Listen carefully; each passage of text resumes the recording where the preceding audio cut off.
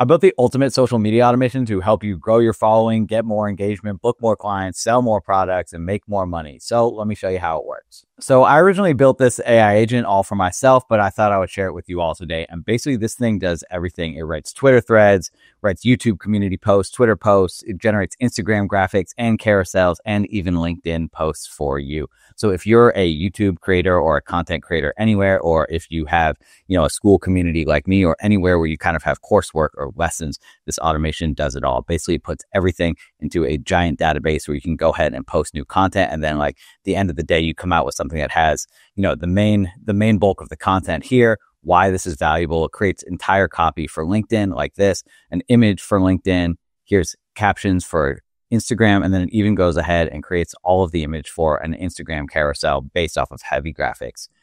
What's really cool about this system is it's totally customizable to you and your voice. We have these tone of voice guidelines, which changes the way the system writes. We also have these styling prompts for all of the images, so you can go ahead and customize this to your personal brand, all your guidelines, any of the specific CTAs that you want to use for your posts and your captions. So this is a really great way to build your brand, to increase conversions, to drive more traffic, and to essentially get more people following you and make more money. So let me show you how this thing works. So basically the system works in 3 different stages. This first stage, we're kind of just getting the content. So one of the first things we're going to do is just get the transcript from YouTube. We're also going to create a way to get community content from my school community, where I teach people all about AI and automation and how to build their personal brand and establish themselves as an expert.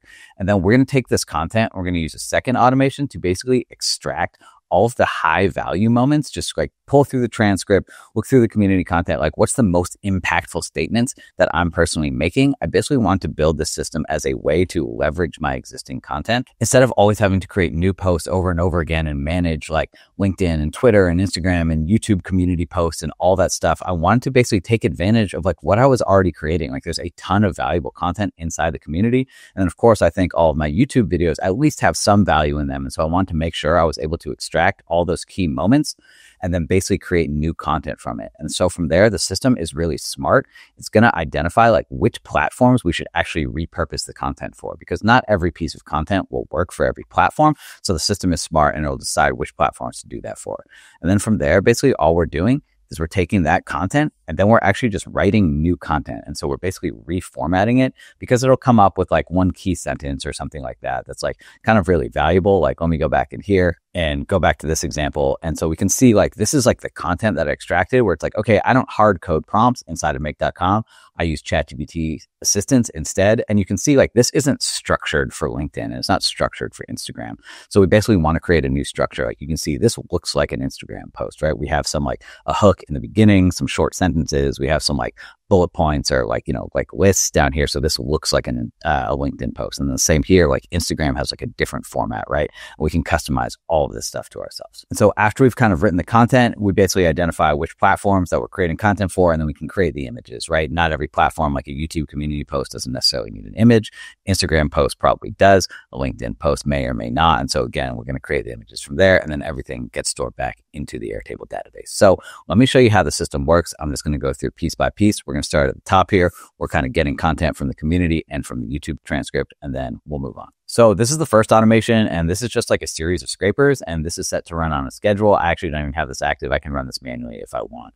And basically what we're doing here is this first one is all set up to do YouTube. And so all it's doing is we're just using a built-in YouTube node inside of N8N, and I've just piped in my own channel ID. If you don't know how to get the channel ID for your channel or any channel, you just come into your channel, you can go into more, and if you go down to share channel here, you can click copy channel ID, and then we can just go ahead and we paste this in here. And so what I can do is after executing the step, basically this kind of just like pulls in all of the videos on my channel. So you can go ahead and see like how to get a job in AI automation. There's an Upwork scraper tutorial that's on my channel, right? And if we come in here, you can basically see like this is the most recent video that I posted down here. So basically what this is doing is this is just getting access to all of the videos. And so if we go into the second step, which is just get video, this is actually getting the more detailed information from each video specifically. Like you can see here, we have some really high level information, but like here we have the full description, we have the title, we have access to the thumbnails and things like that. And so we can go ahead and we can store that in our database too. From there, This top route is just getting all of the existing records inside of our list here. If I come into this like little YouTube repurpose thing, it's basically just going to get all of the records that we have here. So we can kind of like create a little comparison because I don't want to add any videos to the list that are already inside of the database. So I'm just cleaning up the data here, checking to see if it exists.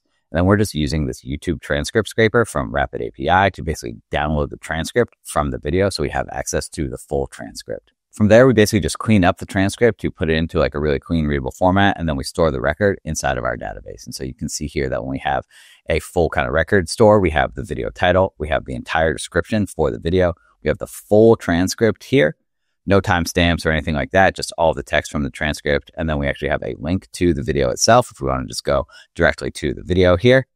And we even have access to the thumbnail if we want to use that thumbnail for later. And if you're researching competitors or you're researching yourself, this is a great way to see kind of which of your content is working and which is really effective. Next, we move on to this second group of flows, which basically enriches the content and gets all of the data. So this top flow up here basically extracts all of my content from the build room, kind of similar to how I just extracted all of the transcripts. Basically what it's doing is I have a Google Drive folder that contains like all of my coursework. Like if we pop into the basics and things here, like we can see like we have this like value creation framework and all of this stuff is available inside the community. But there's some really good information here, right? And I want to make sure that I can take advantage of this as much as I possibly can. Or we basically have a way to establish like your own personal brand story and your mission to figure out your ideal audience to sell things to, right? So there's again some good information here. It's all stored in this Google Drive folder. And so basically what I'm doing here is I'm just going into the parent folder, which is this folder called the build room. And you can see I have a different subfolder for every single week. So basically I need to get all of the subfolders and then I need to one at a time go into each of these subfolders in order to get to the Google Docs, right? And so from here, you can see we have like week 6, week 5, week 4. So those are all of the subfolders. And then from there, we're going to just loop over those one at a time because we want to make sure that we can actually search for the information inside the folder. So now if I go 1, you can see video application self-evaluation, the strategic email templates, simple Stripe integration setup. And this is the ID for those specific Google Docs within the subfolders now. And you can see this is coming from the week 6 folder over here. Basically, this will just loop through one at a time to go through all the files in all of my folders. This is just going to merge these together. Basically, this top route here is just searching through all the records, and we're just kind of like removing any of the duplicates so we don't get the information more than once. From here, we're just actually getting the text from the Google Docs because right now we're just getting like the file name and ID and stuff, but we actually want the text that's contained inside of that document. And then we're creating a record in this same build room content table. So you can see here now, we can basically see like, okay, your first 100 posts, the confidence tracker. This is just kind of like the title of this. Here's all the content from it. And because this is going to get processed by AI, like I don't care about formatting or anything like that, right? This is just all the information about, kind of like how to establish your confidence before hitting post.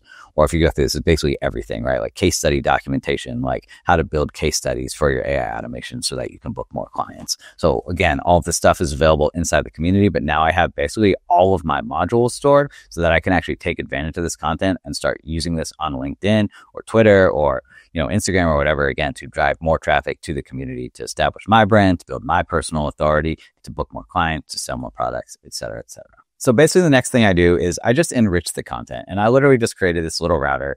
Basically just chooses a number between 1 or 2.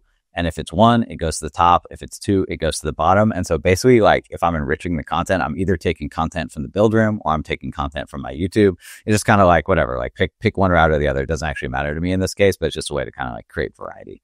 So I'm grabbing my own tone of voice guidelines, from the Airtable database. And then I'm going through, and this is kind of the prompt to extract the content. So it's getting all of the content, which is you come into here, like basically it's in this field content, and I can build this one, like how to build your Upwork profile. It's literally going to pull in all of this information about building your Upwork profile. It's going to bring in the data on the tone of voice guidelines. And then from here, this is a system prompt, right?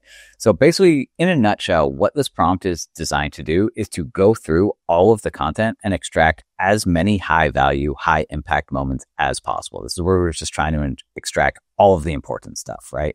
So identify highest value moments, insights, frameworks, results, any contrarian perspectives, focus on memorable, quotable, or actionable content, prioritize unique perspectives over generic advice, extract both explicit insights and implied wisdom. And there are just some additional standards and formatting and things like this that I put in here, which is basically like sometimes, when you're building something for the community or posting on YouTube, like you get kind of like parts of thoughts, but not the complete thought. And so I want the system to essentially like understand what it is that I'm trying to say and enrich it to like fill out the thought and create like the full value picture, within the output here.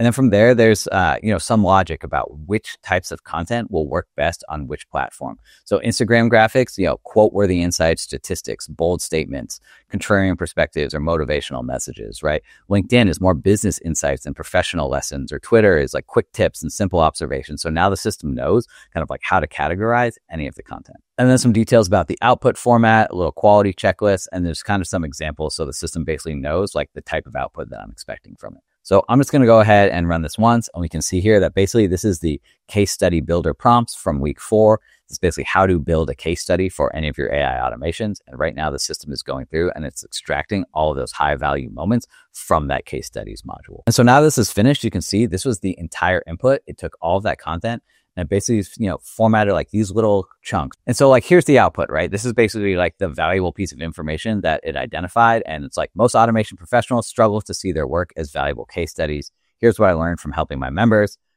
Basically, that simple automation that saves someone 3 hours a week, that's $12,000 annually. So basically, if it saves you 3 hours a week at $75 an hour, now you start thinking like, well, I can charge my client $12,000 to build this automation for them if that's the case. Shifting your mindset from someone who just like builds automations to someone who's really providing a valuable service and solving a problem from your client will actually make you the most money in the long run. So it just goes ahead and says, here's the suggested formats, LinkedIn, an Instagram carousel, or a Twitter thread. Here's why this is valuable. It reframes imposter syndrome into confidence by showing real ROI calculations and positioning, etc. And so it went through and it just pulled out like a ton of these, right? I don't know how many of these outputs there are, but there's a lot. If I scroll down, look, there's 11. So there's 11 different outputs here. It actually starts at 0. So I think there's 12 outputs here. So there's 12 pieces of valuable content. It basically is going to go through. It's just going to create the records in Airtable. And so if we just come down to the bottom, and I think it's this one here, most automation professionals struggle to see their work. And so now this is all stored inside of your database.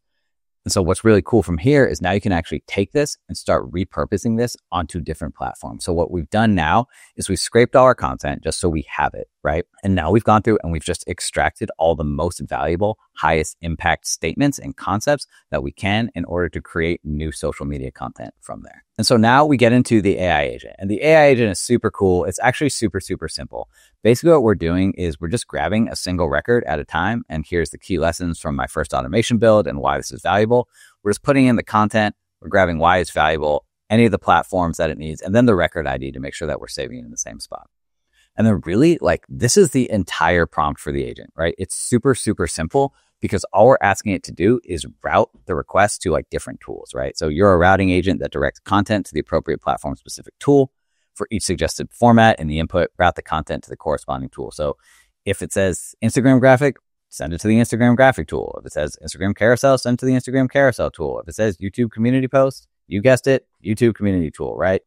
And so if we pop inside the Instagram post tool here, you can see basically it's just giving it the content and the value, like why this is valuable. It's just getting an image style, which is just coming from these brand guidelines. It's literally just choosing one of these styles at random. And then we have this little Instagram writer, right? We're feeding it the content, why it's valuable, and then any of the tone of voice guidelines, again, coming from the brand guidelines. So if you update these tone of voice guidelines, your content is going to change. So clients love this stuff where they're able to customize this to their own personal brand. And we literally just have a prompt for a caption creator with here's what the input that you're going to get. Here's how you can optimize this for Instagram. And then basically here's a structure that you can follow. And then here's what's expected from the output, return only the Instagram caption, optimize for the platform, following the tone of voice guidelines, et cetera, et cetera. So you come out with a post optimized for the platform that it's writing for. And then from there, we're just taking the post that's generated from the previous node. We're feeding it in the image style guide. And then we just have this prompt here.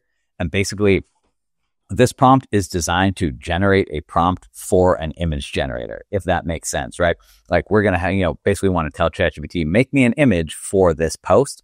And here's how we're generating the prompt, right? So it's going to get the LinkedIn post content, the style guide, it's going to analyze the post content and then decide the most effective visual approach. Do we want a text graphic with quotes? And if that's the case, here's how we're going to do it. A powerful quotable insight, key stats or metrics, here's the subject and scene. And then here are any the construction rules, right? So start with the provided style guide description exactly as given.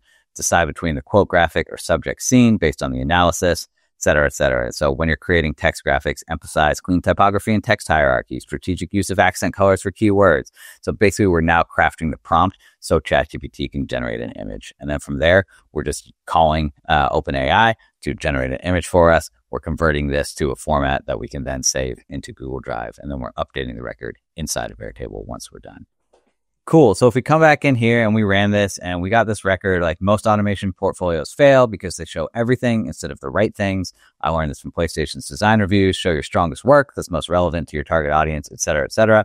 The AI agent went ahead and it processed this record. It sent it off to the LinkedIn tool, the Instagram carousel tool, the Twitter post tool, and then it updated the records inside of Airtable. So if you come in here, you can see we have the content, we have why this is valuable, and then we have perfectly formatted copy all for LinkedIn. Like you're probably showing too much in your automation portfolio, right? And then we went ahead and we actually created like an image using ChatGPT, which is great. And then we have like an Instagram caption formatted for Instagram. We have images for a carousel, all created with ChatGPT. And then we have little Twitter posts, totally optimized for Twitter. Again, with an image totally generated in our style, in our brand, however we want it. If you thought this video was helpful, please subscribe to the channel. Feel free to hop into the build room if you want to get access to the workflows that I showed you today. If you also want to learn how to build your personal brand and attract more clients to scale your AI agency to $5,000 plus a month, I teach you everything you need to know inside here. We have members who have sold workflows for $5,000. I show you how to create viral faceless videos. We have tons of step-by-step tutorials along the way, and lots of people are in here who have been loving absolutely everything that we've been building. So I'll leave a link in the description where you can check it out, and I'll see you inside.